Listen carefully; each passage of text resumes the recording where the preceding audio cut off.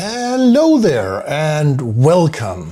I'm Ole Brygger, and today I'm gonna extend what I built previously. I actually fell in love with this 15 by 15 tile I used for my camp, and I brought out the last two pieces of scrap foam I had and some new boards of UFoam.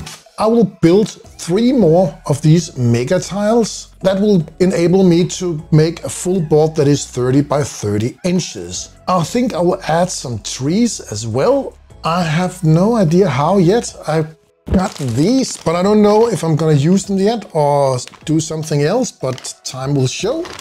Right now, I'll make 3 more mega tiles, so let's get started.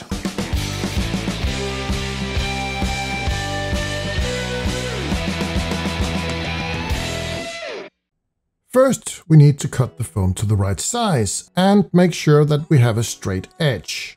The armor painted foam is only 15 by 12, so we need to attach a bit of foam to extend it. I'll need my hot glue gun and some toothpicks. I'll put the toothpicks inside of the board and press it together, use the glue gun, and that's pretty much it. All 3 boards are done, and now I just need to cut it to size, so it will be 15 by 15 inches on each side.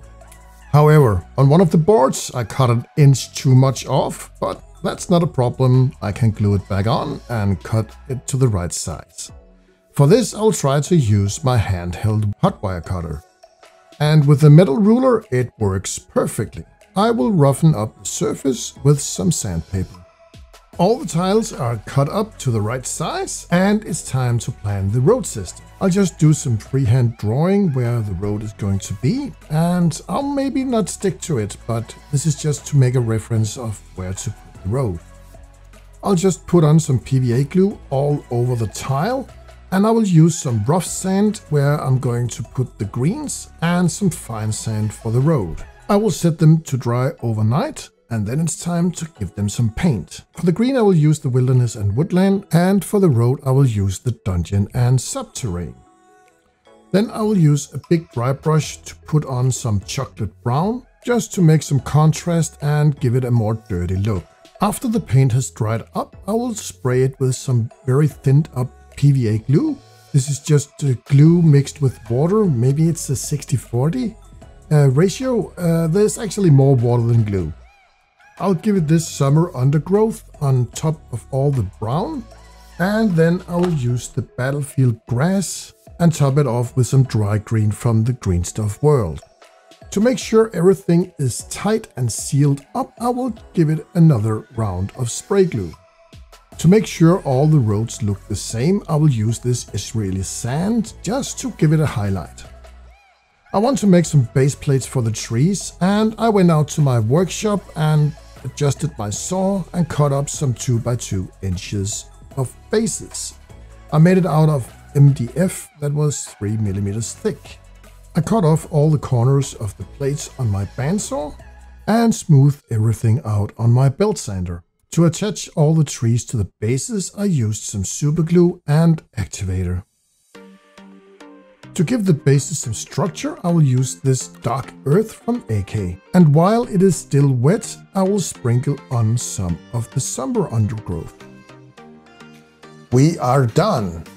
I'm very happy about how this turned out. I really love the flexibility of the road system, and I can make a ton of different kinds of setup. And I think my players will enjoy a couple of games in this environment. However, these trees, I'm not quite satisfied with this already. I lost some of this thing. It keeps falling off. I don't know if I should maybe put some paint or maybe a lacquer or some kind of spray adhesive. But I think I will make my own in a future video, because maybe I can do better. Back to the tiles. They are going to be very useful, and I'm quite happy about it. The road system is very flexible. Thank you for watching this video to the end. I really appreciate you being here. And in the future, we will have more videos coming up. I will try to keep up a release plan between Saturday and Sunday at midnight. But goodbye for now.